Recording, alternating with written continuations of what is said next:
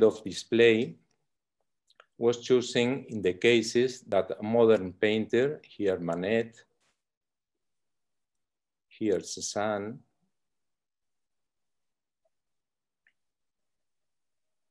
or more than one, were directly inspired by a certain work by El Greco. In those cases, they appeared as a couple or a trio.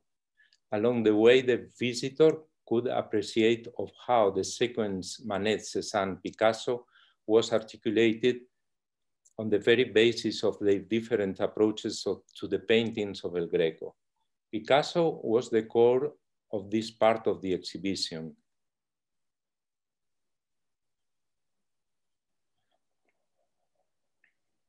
Through the different phases of his painting, the art of El Greco was present as a ubiquitous reference interpreted in different ways.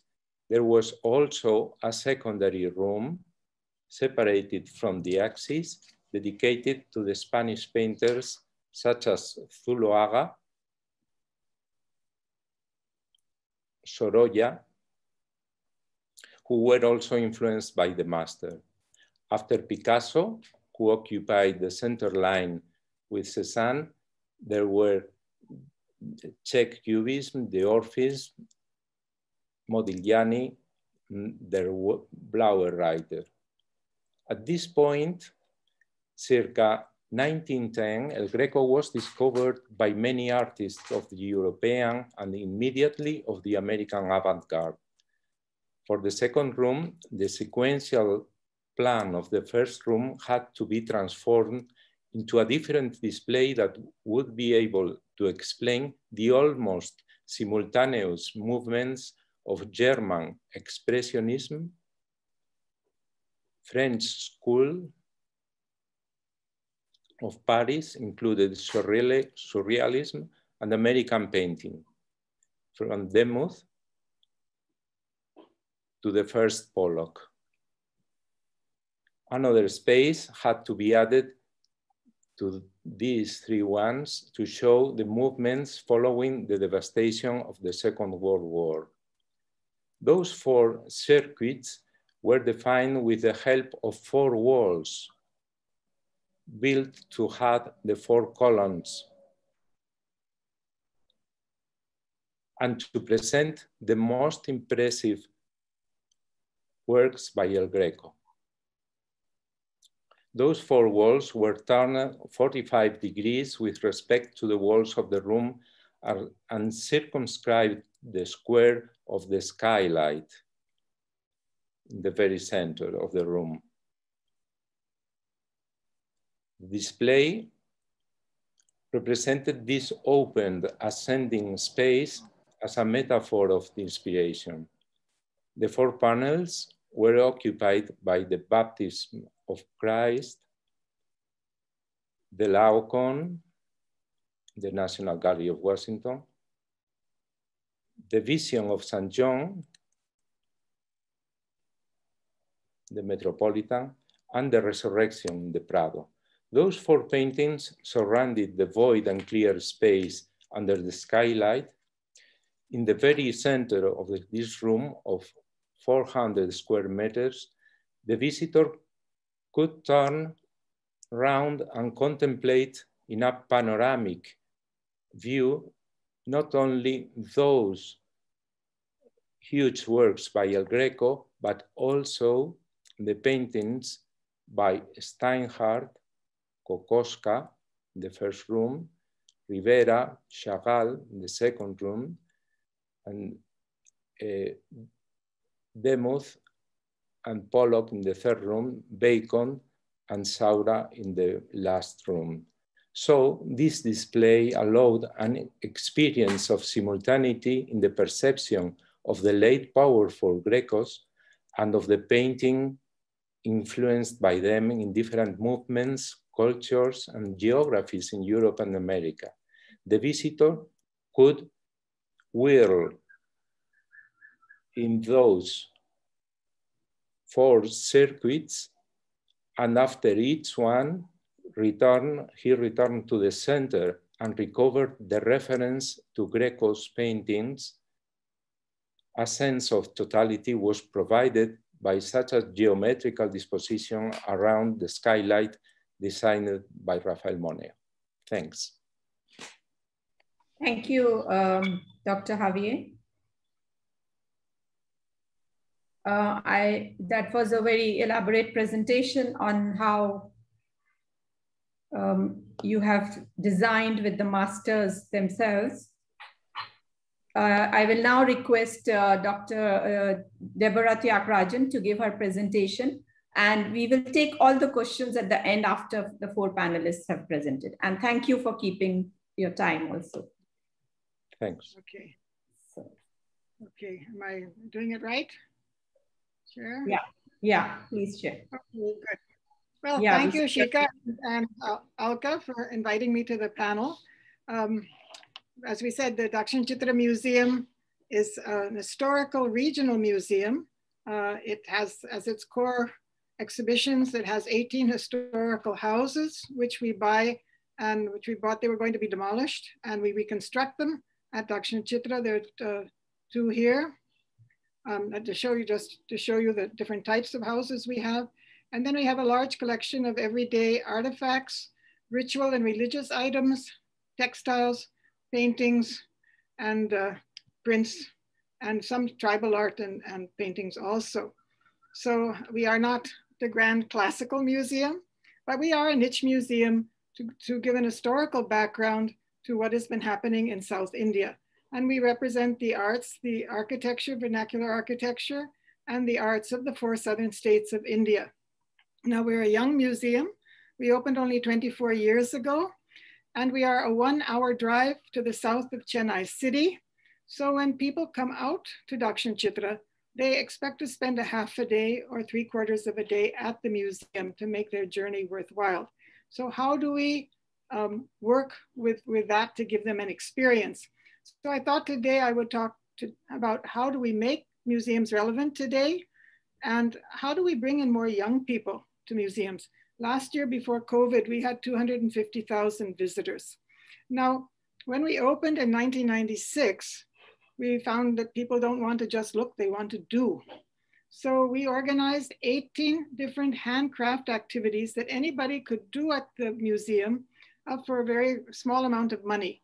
And that would be like pottery, weaving a small basket, block printing, column drawing, even traditional grinding, things like that. So they turned out to be very popular, and we trained our housekeepers to do that.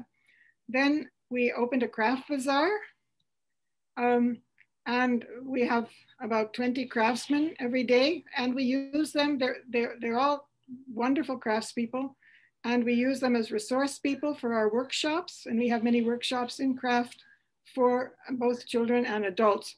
And we're trying to sensitize the local population and people to the aesthetics of the South. So another part of the life of rural India and traditional India are the folk performing arts. Now the South is very, very rich in folk performing arts. And from Karnataka alone, we brought into over 25 different troupes.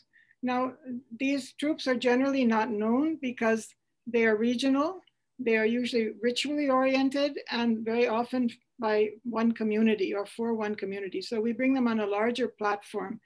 And a lot of the handcrafts actually revolve around the folk performing arts. And they also inspire a lot of the arts and aesthetics within the city. So in order to continually bring in these arts, we have 9 different festivals, which we use as an anchor, and we do different events at the same time. Now, as I said, the core of our museum are the houses and the exhibitions, and we have both object and contextual exhibitions. When we do when we do object exhibitions like this Vahana exhibit, which a Vahana is the vehicle on which the god goes around the temple, circumambulates the temple. Then we always do a video which shows how it's used, because people don't look at these objects as objects for aesthetic reasons. They look at them as a matter of faith. So in a sense, we're sensitizing people to their own aesthetics. In our There's another one of our exhibitions. We have many exhibitions in each house. They're either in context or object exhibitions. This is actually a contextual exhibition. It's a merchant house, and you enter through the small room that you see in the back, which has all the elements of the dowries which were given at the beginning of the 20th century. And in this room, which is mirrors all on the walls, ceiling, and floor, all the items that a young woman would have used in her life in the early 20th century. So whenever we do exhibitions in the houses, we also talk about the communities that lived in these houses. And our houses are basically prototypes of architectural styles, which are found in the, different regions in the South. They're not one of a kind, they're actual prototypes. So we have videos where we, people from the community talk about what their architecture and their arts mean to them and how they feel about the present and the future. We even have a video on the cuisine of one of the communities. We could do much more with food. And we do different events. So strangely in the South, only about 5% of the people speak English. Much of what goes on in the arts, whether it's music or visual arts, is in English. So we concentrate also on, we have language festivals where we concentrate on the language. We reach out into the community by, here we had a Tamil festival where we asked them to do a graphic on Tamil fonts. We gave them 4 words and we got a large response from the community. You can see some of them being put up. And we had a competition for banners in Tamil. You can see one being drawn. And basically we're a platform for creativity. And with this Langfest, we look at Tamil as it's used in theater, as it's used in cinema, in literature, in poetry. And we kind of get different crowds when we do things in Tamil from when we do them in English. This is a theater performance by Kalairani. And anyway, it's been a very good experience.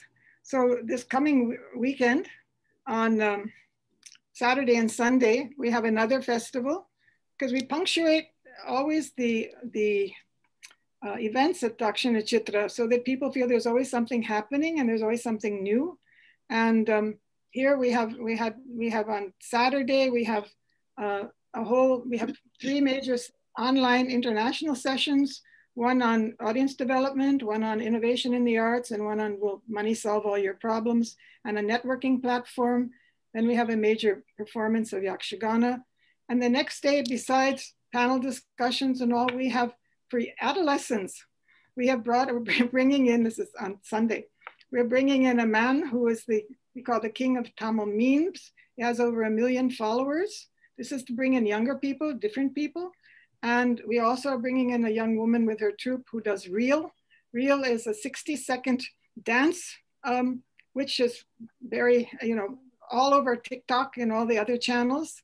And and we do different activities in the houses also. So with Reel and Meme, we're trying to reach out to different segments of the population and bring them in. And one thing we found very exciting is we have once a month, we have open mic, which we'll have on Sunday also, where you have to register, but anyone who's composed poetry, who has written songs, who's composed music, and they want to perform it, we have a platform for them to perform. That again has brought in a very different crowd of people. So what we do is we're looking, even though the core of what the museum does is our houses and our exhibitions, and we also have seminars, and we're also putting things online on YouTube. Still, we find that unless we do that holistic, dynamic programs, then we will miss out on many parts of the audience. We still need more audience to come, but we hope that we will, through these activities, stay relevant as we also refine our exhibitions and do more with the exhibitions. Thank you. Thank you, Deborah, Thiagarajan. That was very interesting, and also we made the shift, from Dr. Javier's presentation on the masters, museum for the masters, to a museum which is for the local cultures. And now I will request our third panelist, Mrs. Kamini Sahwney, to introduce the museum map. Thank you so much, Shikha. And let me begin by saying congratulations to the organizers of this Biennale that actually made it a reality despite all the odds. And thank you to Alka-ji for inviting me and giving me an opportunity to present MAP to all of you today. So let me jump right in. Okay, so MAP is a new museum that's coming up in the city of Bengaluru in South India. And our mission is really to take art into the heart of the community and try and establish a museum-going culture in the country, because our cities are crowded, but our museums sadly are empty, except perhaps, I think, for the Victoria Memorial in Calcutta and the CSMVS in Bombay. Most people don't find museums exciting places to be in. So we hope to really change all that. So this is where we are located, in the heart of the city on an arterial road, opposite a beautiful park. There are 3 government museums opposite us. We're close to 2 metro stations, and we realize the importance of location if we want to be accessible to people. So that is an artistic rendering of MAP. That's how it'll look when it's ready. And we hope to see that MAP becomes a place not just for objects, but a space for ideas and conversations that we initiate through the collection. The collection becomes a catalyst to start this conversation with people, because we want this to be an exciting cultural hub where people come to learn something and enjoy the whole experience. So the idea is to provide a new experience to everyone. This is where we're at now, and the building is expected to be ready by September, and we hope to open at the end of this year. So how do we create this new experience for people? And as always, the starting point has to be the collection that we have. And MAP has quite a wide-ranging collection. If you look at it, we have 6 categories in the collection: pre-modern, modern and contemporary, folk and tribal, textile craft and design, popular culture. We're one of the few, if not the only museum in the country that has popular culture as an integral part of the collection. So the idea is to try and collapse these hierarchies between what is perceived as high and low art, and not to look at the collection in silos, but to look horizontally across and draw connections. And that's the way we hope that people from all different backgrounds, different religions, different communities, all find some part of their life reflected in this space, and they're able then to connect. And that's why inclusion and accessibility is really a huge, I call them the 2 pillars of MAP, because we hope that this will be accessible to people not only with physical, but also with mental disability. And that's why our architects have sat down from the very beginning with our consultants from DIOC, which is the Diversity and Equal Opportunities Center, to try and see how do we make MAP, first of all, accessible in a physical sense. We have the ramps, we have the toilets that are accessible to people with disability, but what are the kind of surfaces we use, for example, on our lifts? What are the kind of lights we use? So they do not disturb people with certain mental conditions. We're also talking about our website, where we also try to see that this is accessible to people either with visual disabilities or people with certain hearing conditions. So, for example, we have now all our programming online has Indian Sign Language interpretation and subtitles, but the website also, in terms of the color contrast that we use, the kind of fonts that we have also introduced alt text, so that very often screen readers for people with visual disability will tell you about the text that is available, but they will not tell you about the images. So alt text also describes the images that are available for you on the website, so it's a holistic experience for the person. So this, I thought, was a nice example of our message of inclusion. This is a work that we commissioned by the Arvani project that was to cover the shuttering at the MAP building site. It was a call out to the city to tell them we're a new museum coming up there. We love the work that the Arvani Art Collective does. They're a collective. which provides of trans women. And they try to provide a platform for the community to link in with the rest of the city through art. And so we asked them to do this story of Bangalore, which was a tribute to the city and this vibrant city with its different communities that are all here. You can see the Pura Karmikas who did a wonderful job. During the pandemic, you can see the iconic policeman there with his Stetson, the children in the park. This was a garden city. Someone with a disability in his wheelchair. So everyone has a space in this mural. So I thought it would be interesting to tell you about how we decided to launch our digital museum, because when the pandemic hit, like everybody else, we were utterly shocked because we had so far been focused on the roadmap to the opening of the physical museum. And so we took all our programming online, but then when we sat down in brainstorming sessions to see what is the future, the constant message we were talking to our board members, to our advisory council members, and the message that we were getting back was, why are you so fixated on a physical museum? Why don't you look at launching a digital museum? Because that really is where the conversation is.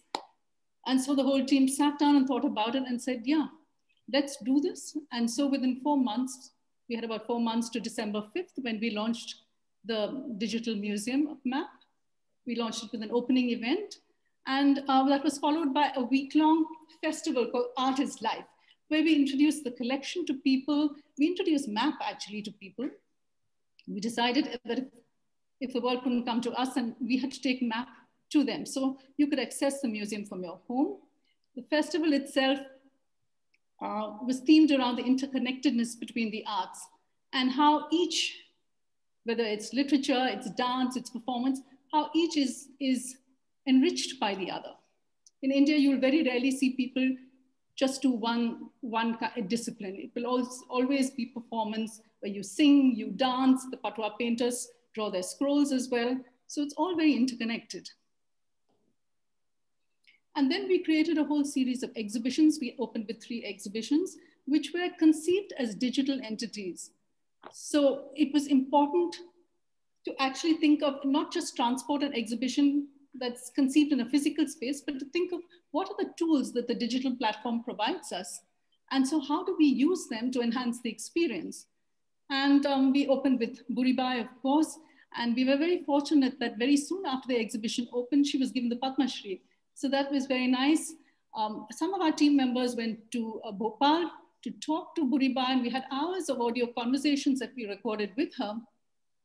And we decided that in this exhibition, we would like her voice and her thoughts to direct the curatorial narrative rather than have the museum voice, dictate the whole narrative. So that was Buribai, who is a Beel artist.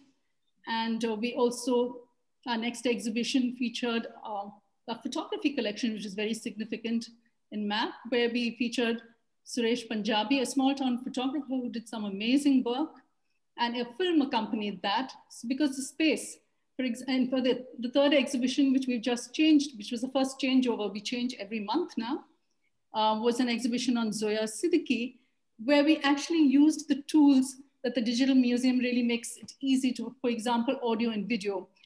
The whole narrative of the exhibition played out using these tools. And the digital platform lends itself to this kind of an experience. When the pandemic hit, I think education was probably the most affected because we already rolled out our education programming. We were running workshops for children.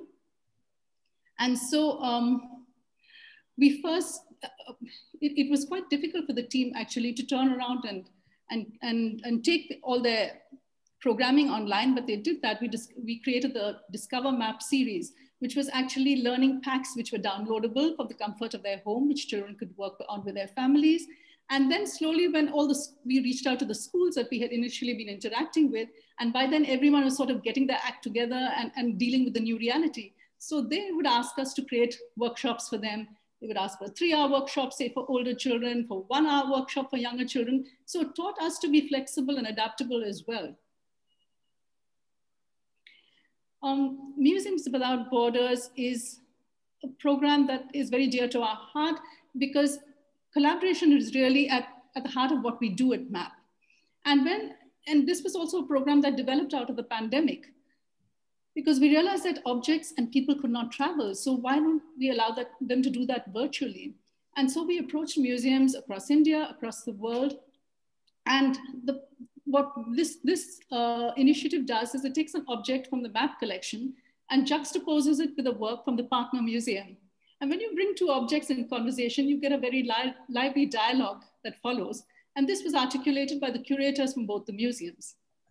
So we began, I think, with the British Museum. And if you can see an example of that, that's our modern contemporary work by Thiagarajan from the map collection that was juxtaposed with a wonderful work by the miniaturist Nensuk, which was in the British Museum collection. So you had this solitary drummer juxtaposed with this group of celebratory trumpeters. And the theme that brought them together really was music. The MAP Academy is the research wing of MAP. It's a completely online initiative, which consists of three parts.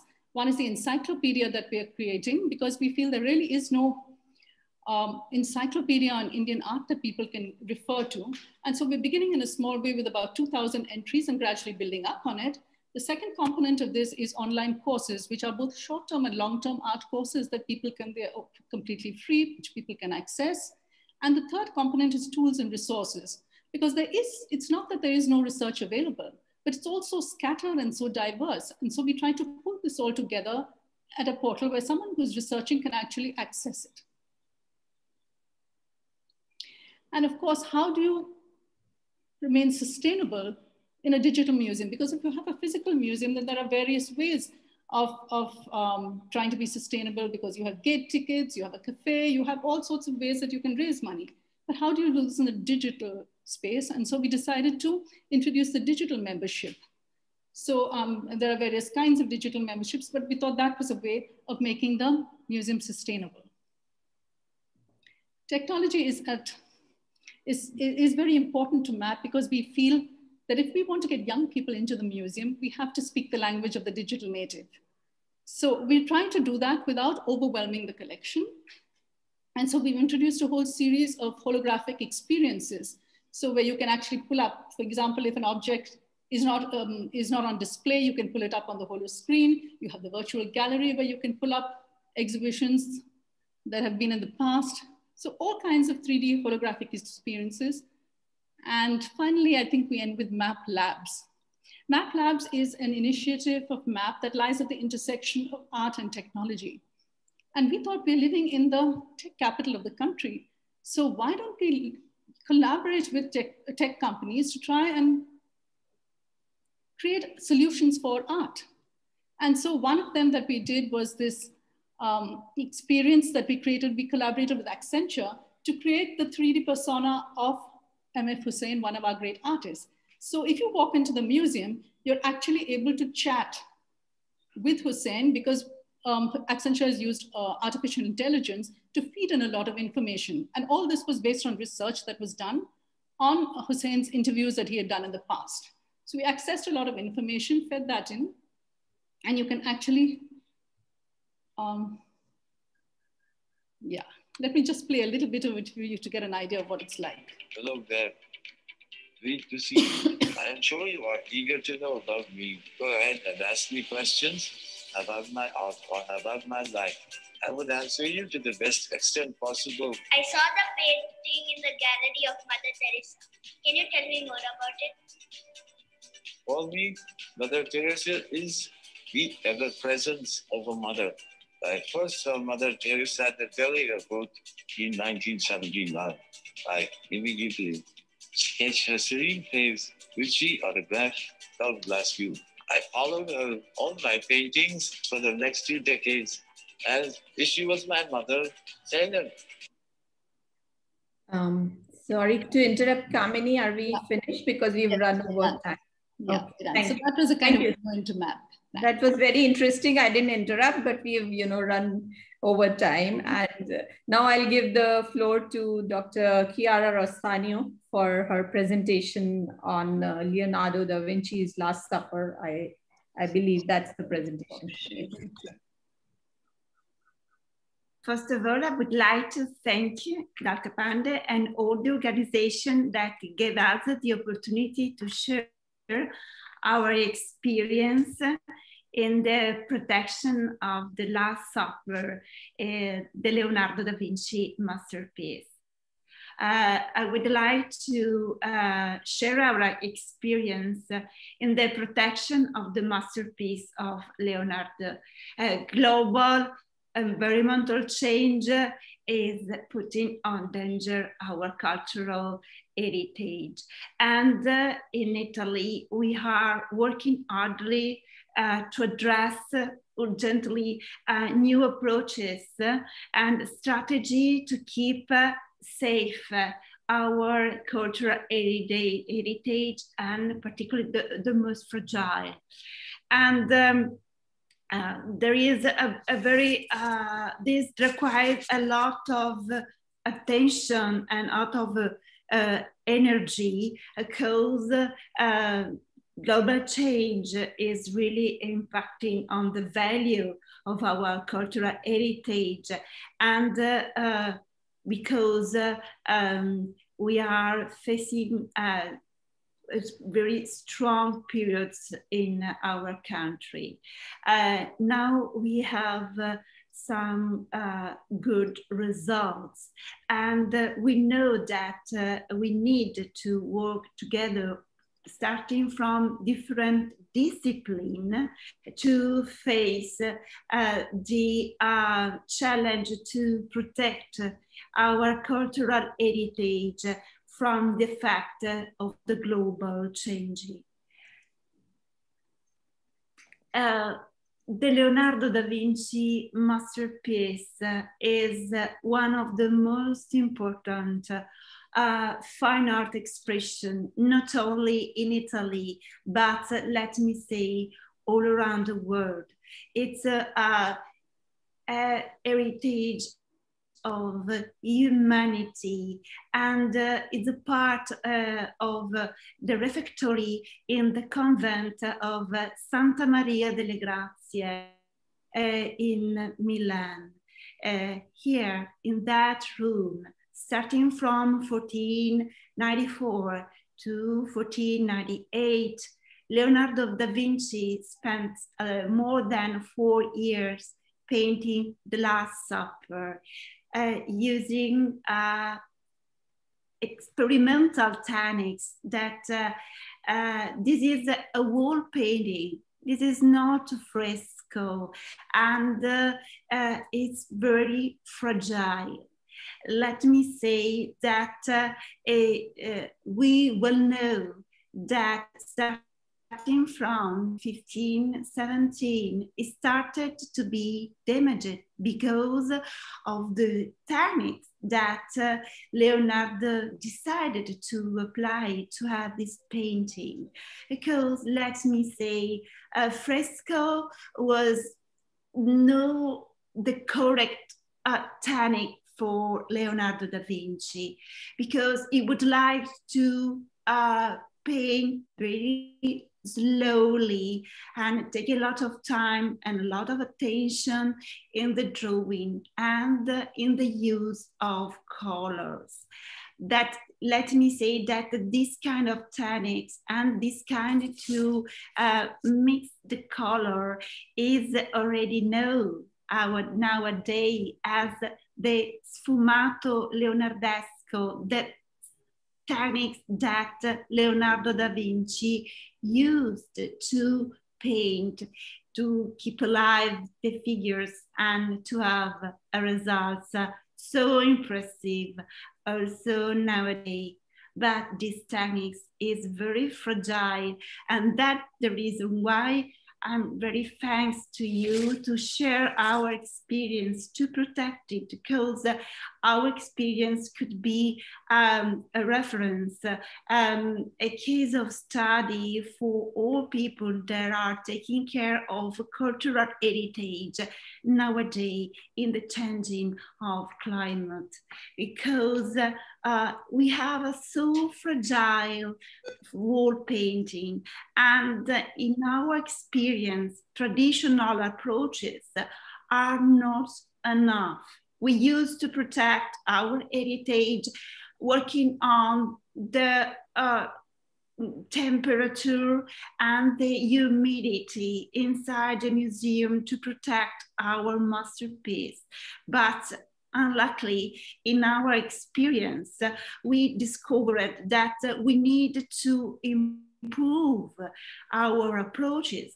We have to enlarge people that is working inside the museum, such as expert in chemistry, expert in the manage of the microbiology analysis, and so on, because the changing of the atmosphere, the changing of the environmental condition in which we can find our heritage is so strong and required to us to change our point of view, to enlarge our approaches, and first of all, to work all together. And this is a good also message to next generation, to work together, starting from different disciplines to take care of our cultural heritage. And we can manage it with good results. Let me say that starting from the last centuries, during the last important, let me notice it, very strong intervention that was made by Pinin Brambilla Barcellon, a great woman that she died some months ago. And let me say that she spent more than 20 years working on the masterpiece of Leonardo da Vinci, taking care of it. And she worked for the first time in the history of the painting that has more than 5 centuries of history, for the first time with the support of our ministry, the Italian Ministry of Culture, and to remove all the layers that were added during the 5 centuries on the surface of the painting. And what we have nowadays is the original, so fragile layer by Leonardo da Vinci. And that's the reason why they decided to protect the room, the refectory, adopting an HVAC. Starting from 1996. And let me say that was a very important decision, because we can say that the Leonardo da Vinci Museum is one of the most pure places in Italy, and we have no pollution, no dust, and we have the opportunity to maintain it in very good condition. But what I had the opportunity to understand when I was the director of the museum was that we have daily to work to improve our knowledge, to understand how to face the changing.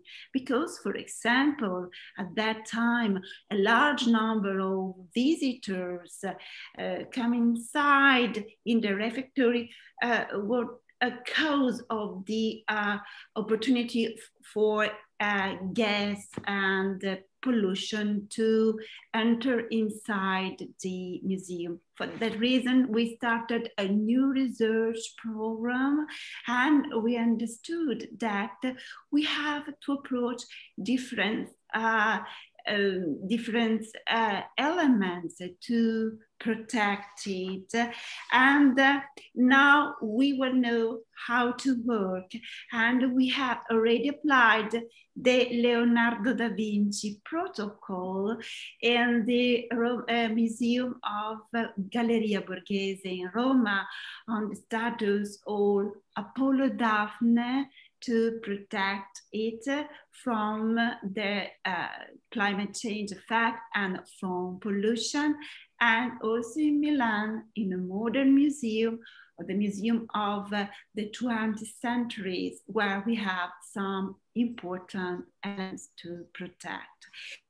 So let me say shortly, because I would like to leave time for our important discussion, that Leonardo da Vinci masterpiece give us the opportunity to understand that museums are also not only a place to improve a sense of community, a sense of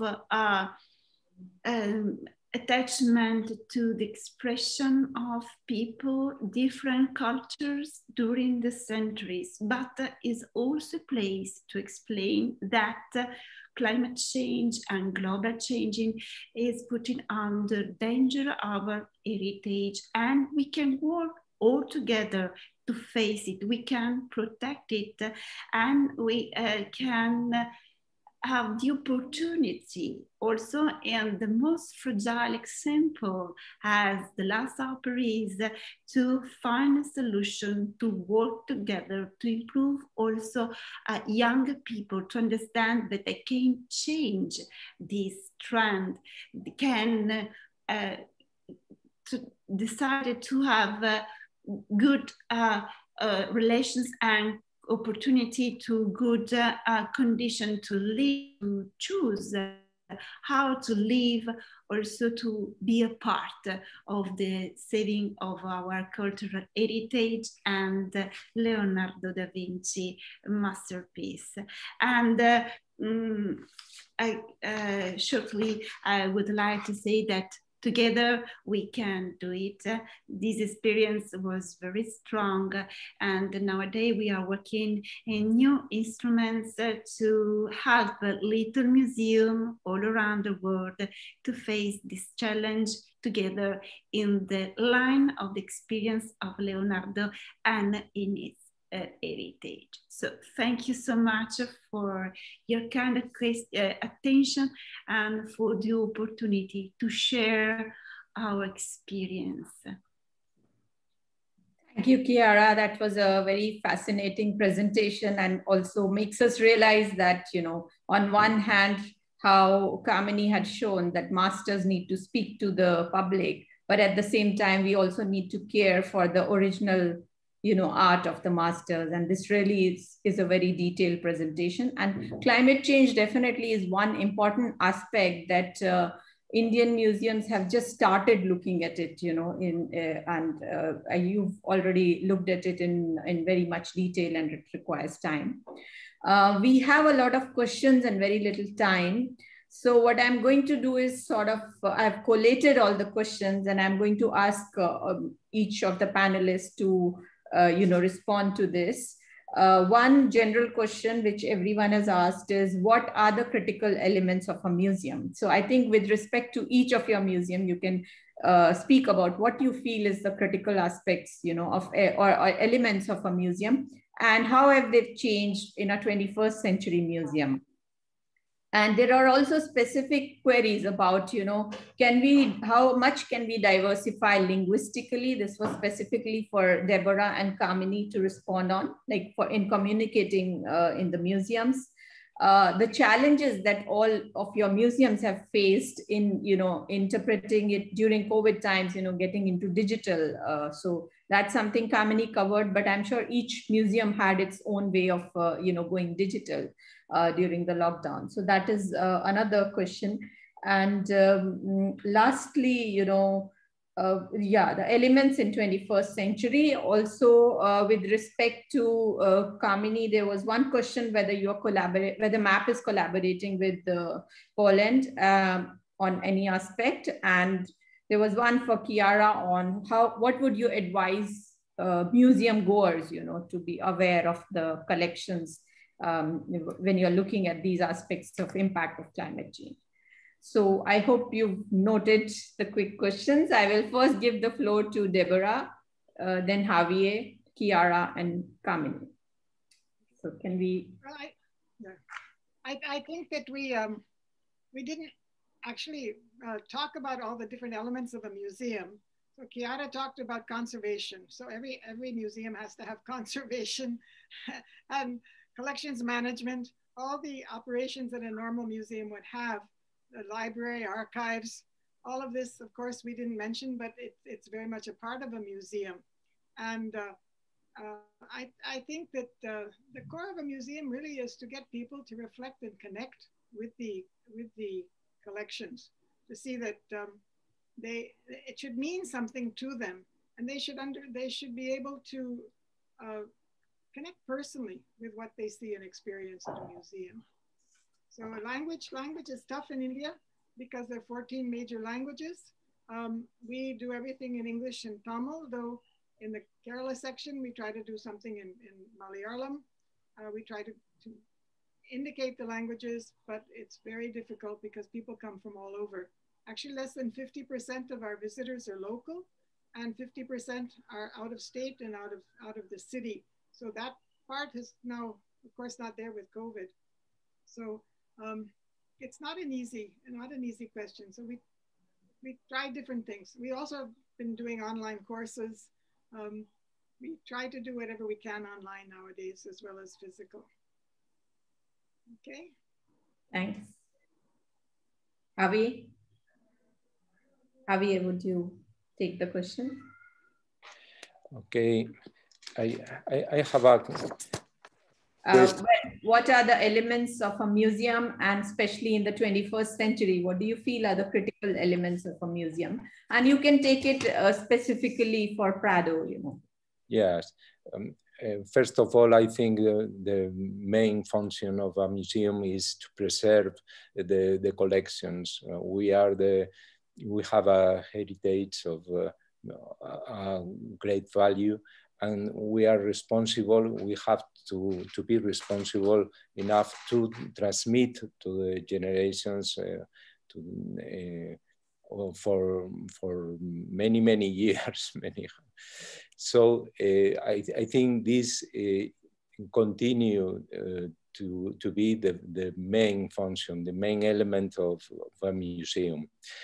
After that, the education, I think, is the other pillar of our task. The education allows all kind of public to access appropriately to the treasures, to the information, and to the interpretation in a deep way. No? So education has to be bear in mind the changes that 21st century has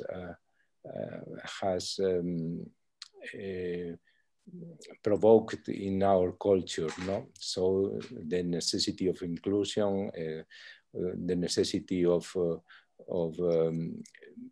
pay more attention of the works made by women, even in historical times, and so complete in this way the real sense of education. Thanks. Thank you. Just a quick question, another quick question for you, which is, how did you face the challenge to show El Greco when displayed alongside modern masters? Yes, it was really a challenge for us, for me especially. Initially, we selected the modern works considering their relation to El Greco's paintings, but they were very different between them. So the solution of 4 great panels, 4 huge panels, allowed to unify the space of the second room and provide a pattern very helpful to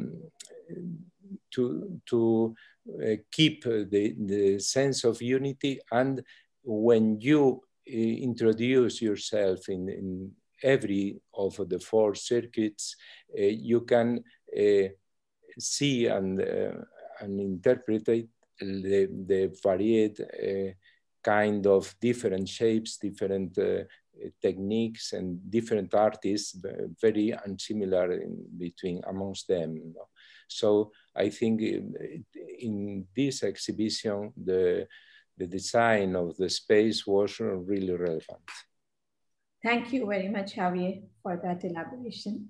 Now to Chiara, I think, you know, besides answering on what are the elements of a museum, there is additional question about what you would advise museum goers. And also, do you have a team of chemistry experts within the museum, or is it just you're in planning stage? That's a query. Okay, let me say, first of all, I would like to thank also Deborah and Javier for their idea and their suggestion to me. And let me say that during this pandemic, we had a not easy season in Italy. Now I'm talking to you, we are at the third lockdown, and the museum, cultural places, theater, and all the area and all the spaces of culture are closed almost from 1 year. And we discovered the opportunity to anyway open the gate, open the door of the museum, and let people to understand our work and what we are doing daily to taking care of the heritage inside the museum. So this is really important also because people now have the opportunity to be a part of our challenge or of our work. We used to say the work behind the scenes of the museum, but now we love to share, to merge our daily experience. And let me say that now we have, in Italy, we have the Istituto Centrale del Restauro. That is the central institution of research on restoration. And we have historically a department of chemistry that is working near museums to support analysis and so on. And now we are working in Milan, thanks to the director of the direction of the National Museum in Lombardy, that is my land. We are working with the University of Milano Bicocca, where there is specifically an area of people that is working on the chemistry of the atmosphere. And now there is a strong research group that is working on the chemistry of the indoor area of museums and cultural places. And for us, it's very crucial also because now we are trying to explain to people that, of course, museums are related to our history, but museums are always related to our actual periods and to the future. And we are able to support innovation in studies and also in the achievement of discipline applied on cultural heritage. Thank you. That was very well stated. So over to Kamini now for her views. Okay, let me very quickly go through, because I laid out what I thought were the elements important in a museum of the future in my presentation. But I think what a fundamental responsibility of a museum is, besides preserving the objects in its care, is also to unlock the stories that these objects tell and to communicate to your audiences of the relevance of this object to their current day lives.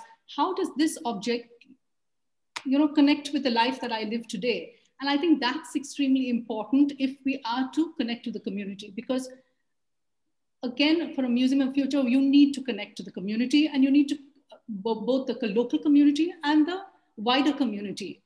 And that's why we see going forward MAP as a kind of hybrid. because we see the digital museum and the physical museum that we will open at the end of this year as really two parts of a whole. And both are equally important, both are complementary, and both are able, because the reach that a digital museum has is incredible. We always hope that the physical museum will be equally important, because the kind of relationship that a person has with the artwork, we hope will always remain there. So what we're trying to develop is the hybrid model, which we think is the way forward.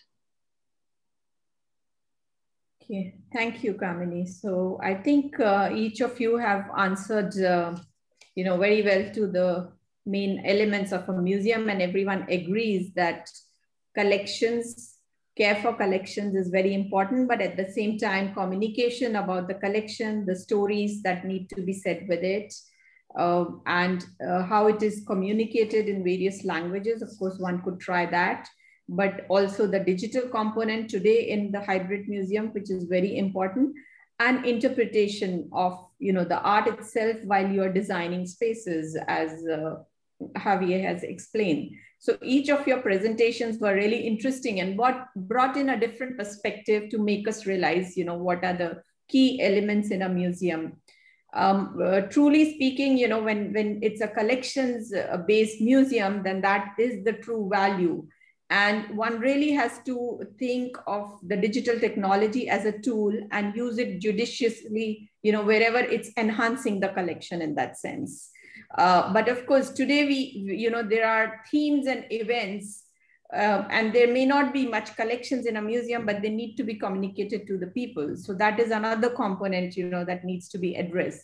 So I would say, that each of your museum had a different perspective and context, and it really gave us a very good idea on what are the challenges. So first, I think one would really need to understand what is your museum about? What are the key messages, the mission and the vision of the museum? And probably that's where you balance your, the collections care vis-a-vis the communication and digital component. So anyway, it's quite interesting. I don't mind going in for more questions, or even amongst the panelists if they want to respond, but I have to ask the organizers, do we have the time? I think what I'm seeing is a lot of appreciation and thank yous in the messages. So probably our 1 hour is over, and there are other, sessions to be continued. So thank you very much for each one of you. I really enjoyed moderating this session with you.